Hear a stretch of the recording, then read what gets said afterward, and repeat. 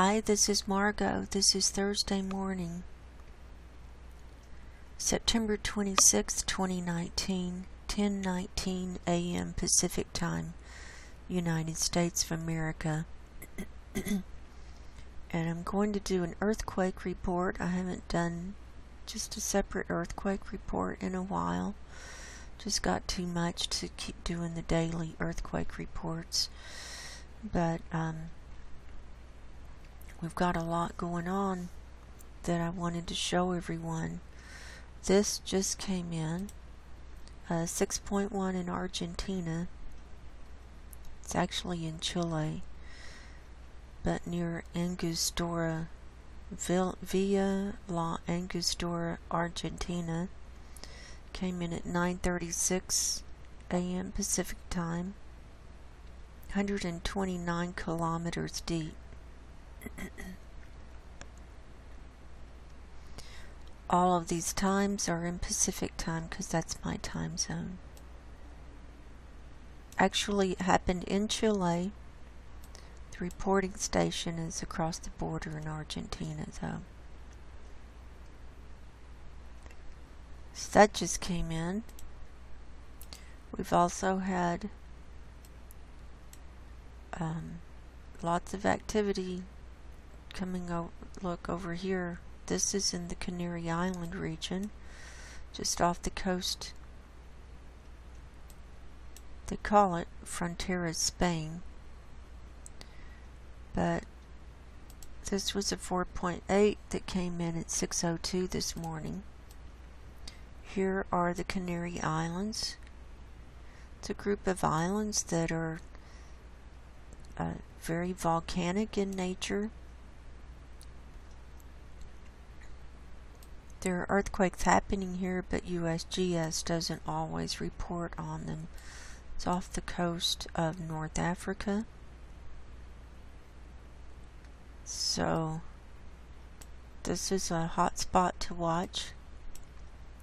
Also down in the South Atlantic, there have been two large ones right on the red line, a 5.2 and a 5.4 came in. This 5.2 came in at 1:15 yesterday afternoon, and then the 5.4 came in 3 minutes later at 1:18.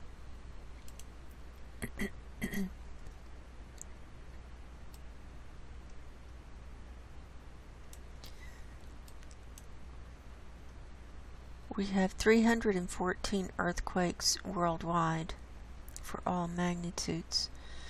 Of note also was this one in Russia, a 4.6 near Kurumkan, Russia.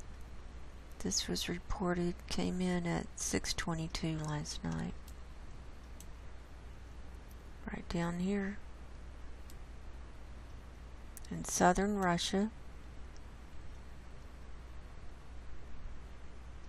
Here's Mongolia. Here's China where it comes up. A lot of Russian earthquakes are not reported, so when they are reported, it's definitely to note. Also, we had a 5.7 in the Sea of Marmara in Turkey at 3:59 this morning. So we see that these are getting larger. Lots of high fives and 6 ranges. 4.3 near Kudasht, Iran. This came in at 5:35 yesterday afternoon.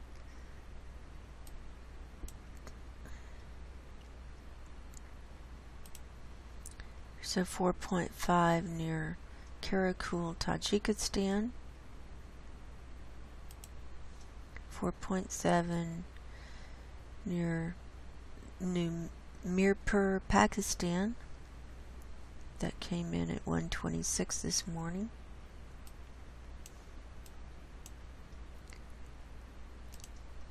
4.8 near Aras Asan, Philippines.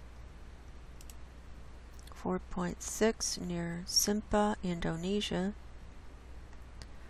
This is in the Bali region. Bali's right over here. Then, look at this. 6.5 near Kairatu, Indonesia. This was in the water. This came in yesterday at 4:46 p.m.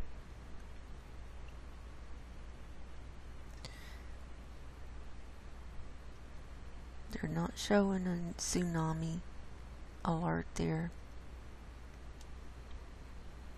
There's been so much going on, I'm telling you. In the same area, 5.4 and a 4.2. That 5.4, I can't tell if, yep, that was on land. Most of these are in the ocean, but sometimes they hit an island or in the land, and on the land. Here's a 5.2 at Papua New Guinea. 5.1, another one near Papua New Guinea.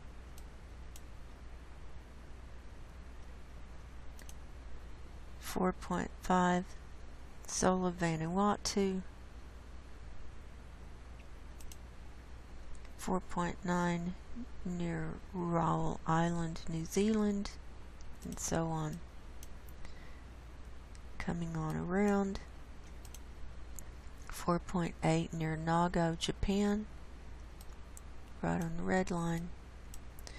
Here's one off the coast of Hokkaido, Japan. 4.8 near Nimuro, Japan.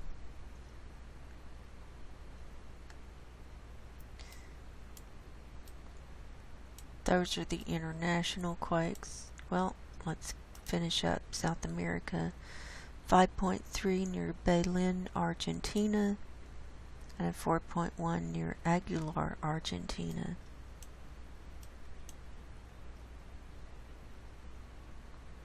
Those are the international quakes.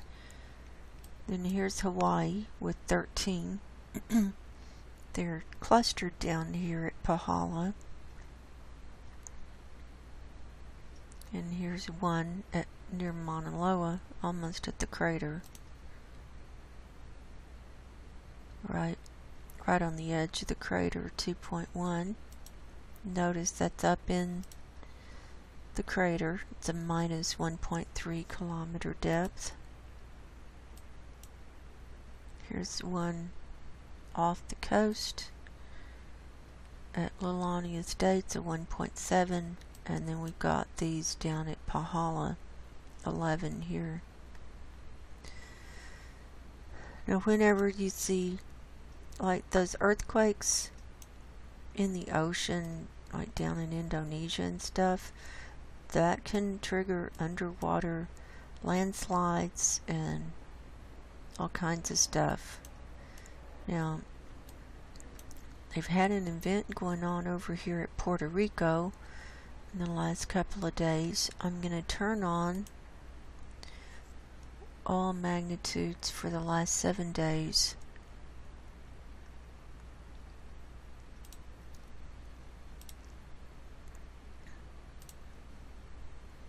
They've had 246 earthquakes down here in the last 7 days.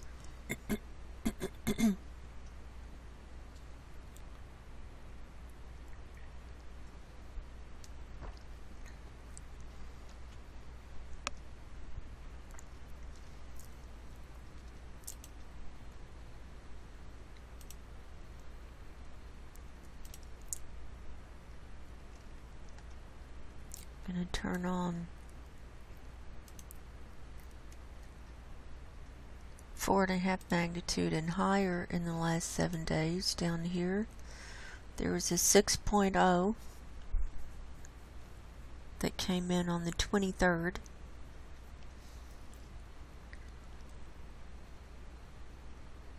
A 5.1 and 4.8. Those were in 24 hours of each other. But with all magnitudes in the last 7 days, they've had, like I said, 246. This is rocking. The majority of them are right here in this area, just to the north of Puerto Rico. So there's definitely something going on there. Now let's go back to one day.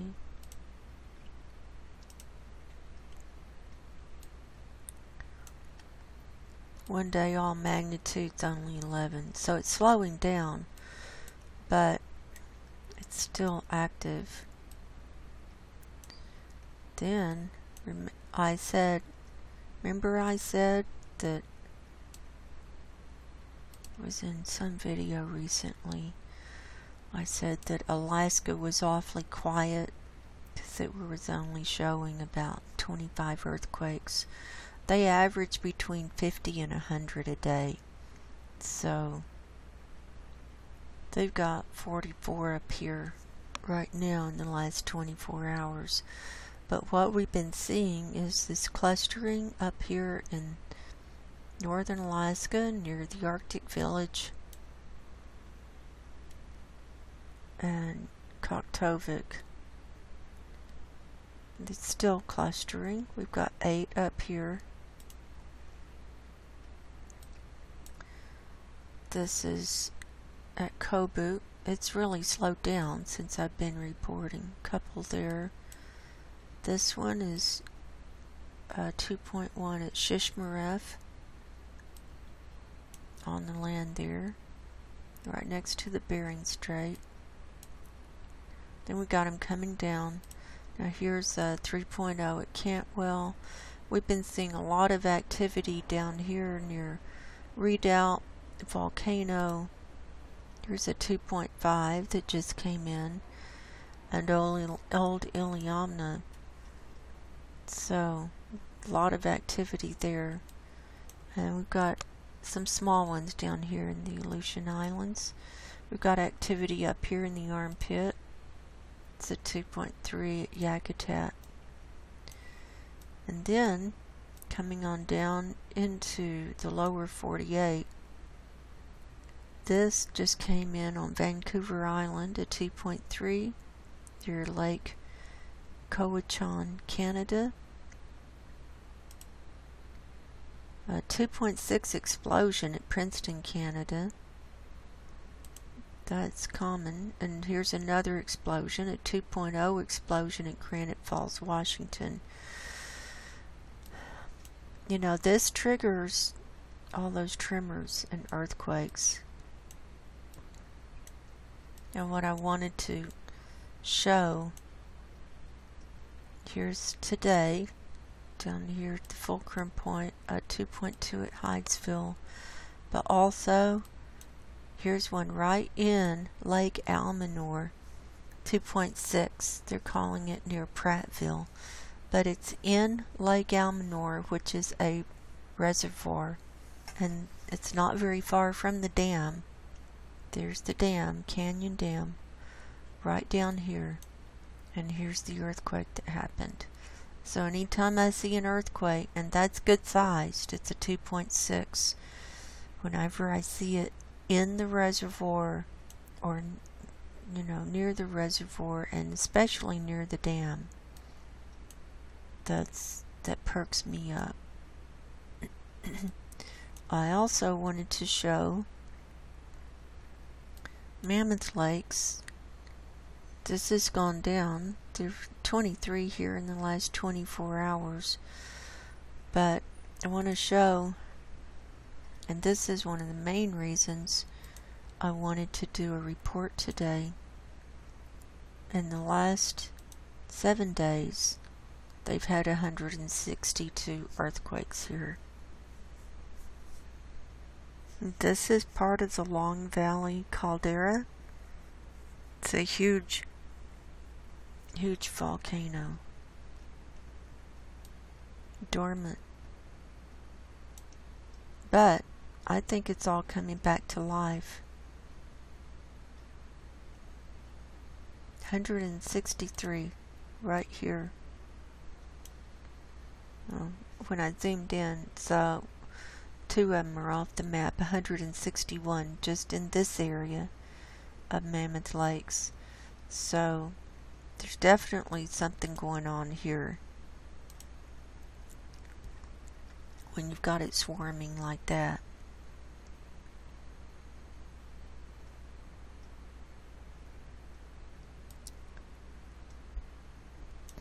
So I'll turn that off.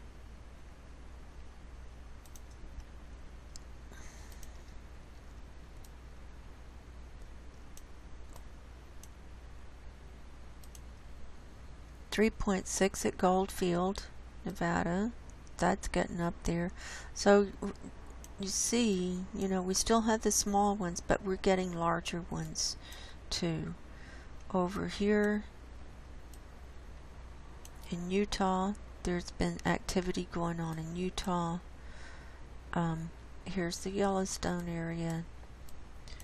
But this has been, and then when you, there's a 3.1 that happened at Trona just recently. I've got, this is the event area, the Searles Valley Ridgecrest event area. They've got 106 in the last 24 hours. This has not stopped ever since everything started happening early July. I've been recording this every day.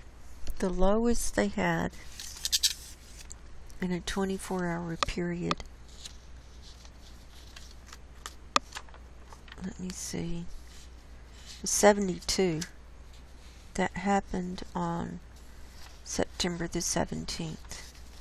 I think that was the lowest. They've been gradually getting lower. Yep. That was on the 17th. Then they started going back up and just fluctuating between around 80 and 100. On this morning, it was 106. And it's still 106.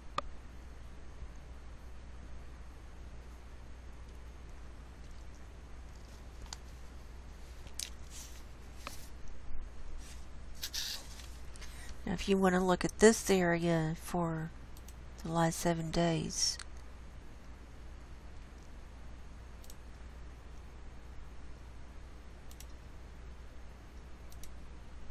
we've got 672 in the last 7 days. So it's almost 100 a day. It's still coming in.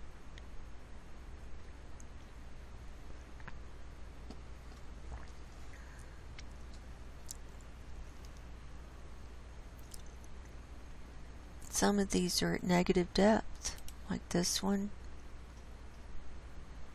that just came in this morning, a 0.9 at Coso Junction, at 10:17 this morning at a minus 0.1 kilometer depth. That means the earthquake was up in the mountain, and probably it was an old volcano cone. This 3.1 at Trona that came in at 9:11 this morning was at a minus 0.9 kilometer depth. So it was up in the mountain.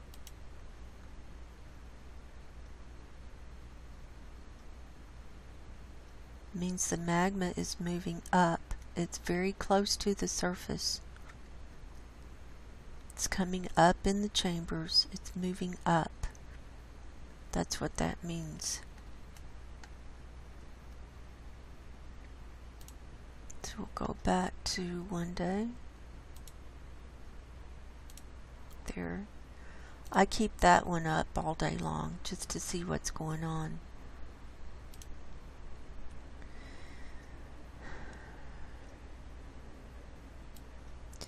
We've also got activity in Oklahoma still happening. These are good size. Lots of 2s. Here's this 2.8 at Quinton over here. All of this is from oil wells, fracking. Here's 2.6 at Pecos, Texas. Here's a 1.4 at New Madrid. That's how you're supposed to say it. This came in at 110 yesterday. No, 3:10 yesterday afternoon. That's in the New Madrid hazard area.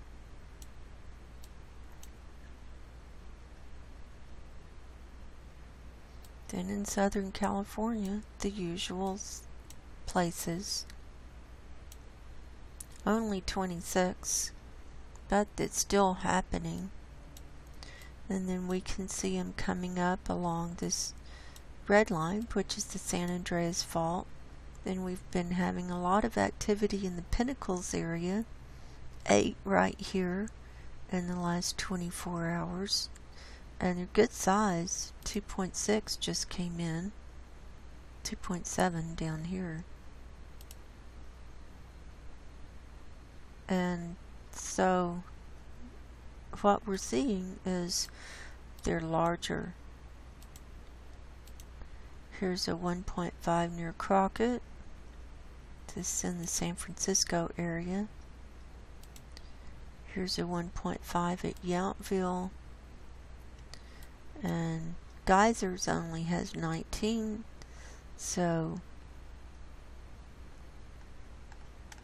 it's still happening, and so on.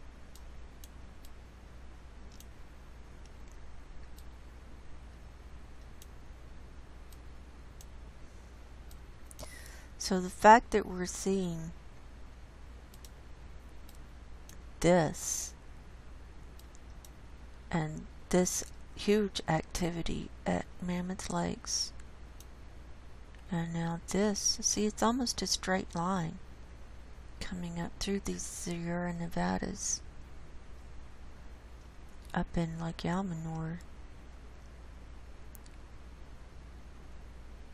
That's kind of disturbing. Anyway, now of all of these 313 earthquakes, now here's the last 7 days for 4.5 magnitude and higher. The UK had a 4.6, was in the North Sea. That happened on the 24th. So we can see a lot has been happening. Down here, just to the south of Madagascar, there was another event on this southwest Indian Ridge, 5.1, 6.1, 5.1, 4.9. So if you don't watch them every day, you know, you can go in and look at the last 7 days and see all the activity. The orange ones are the last 24 hours, and the yellow ones are in the last 7 days. There was a big one up here in the Aleutian Islands at 5.3, and 4.7, and 4.9 over by Kamchatka. So there you have it. So that's my earthquake report for today.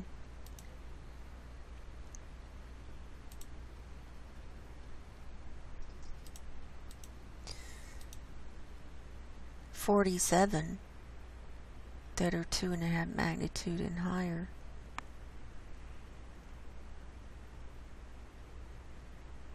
This just came in, a 2.5 at Redoubt Volcano. I think that's the one I showed. 2.7 at Pinnacles, I showed that. 2.6 at Pahala, Hawaii. So the reason I'm doing this reporting is I'm a watch person, a watch woman, and I'm reporting on what I'm seeing connected to the signs of the end times. And in Matthew 24, the disciples of Jesus were asking him, how would they know, or how would we know, when he was going to return? And he listed off all these different things, and this is, people have heard this passage probably more than most passages. Wars and rumors of wars, famines and pestilences, and earthquakes in diverse places. Now, how would the people back then know of earthquakes in diverse places? Jesus was speaking to our generation, the last generation. You would have to be able to be aware of earthquakes around the world. You would have to have a global monitoring system to know of earthquakes in diverse places. If you're without the internet, if you're in America and there's an earthquake in China, you wouldn't know about it. Back then, they wouldn't know about an earthquake in South America if they were in Jerusalem. So he was speaking directly to our generation. So these are the signs. There are earthquakes in diverse places all around the world, and we are aware of them because we are connected by this World Wide Web. So I do believe his return is soon. And if you have not gotten your spiritual house in order, I recommend you do it while you still have a chance. Because if you're in the middle of a catastrophe or disaster of some kind, you're not going to be thinking about saving your soul. You're going to be thinking about saving your body. But these bodies are temporary. What you need to be worried about is your soul. And the most important preparation is spiritual preparation.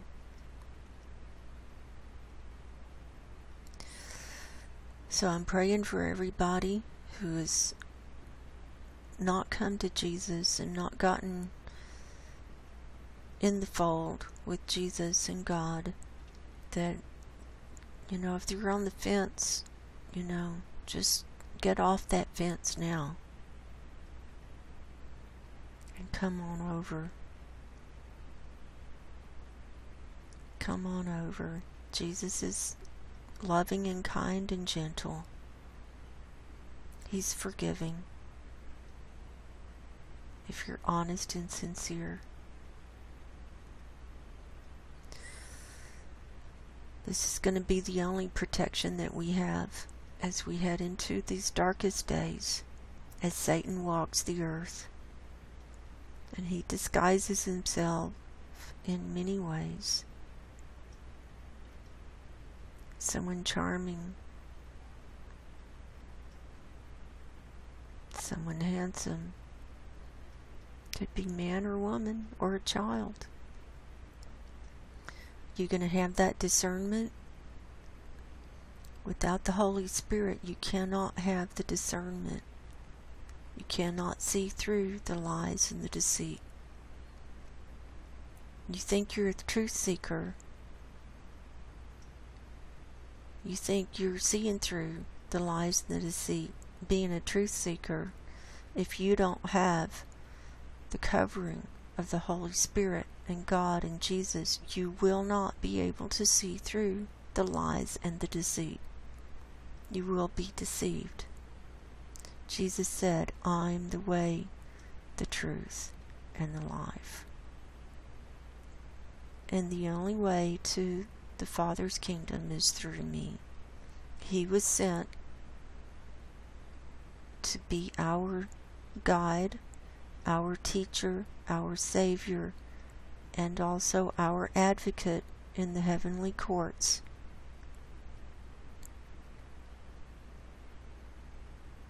He was sent to live a human life, to suffer human things. The body suffered. But he knew that he came from another realm. This is not my earth. This earth is not my home, is what I meant to say. And the sooner we can let go of our 3D reality here, the sooner we're going to be able to be ready to go to God's kingdom. So I'm praying for everybody. Time is so short. It's just so short. I'm praying for everyone. I love you. And until next time, God bless you. And go in peace. And goodbye.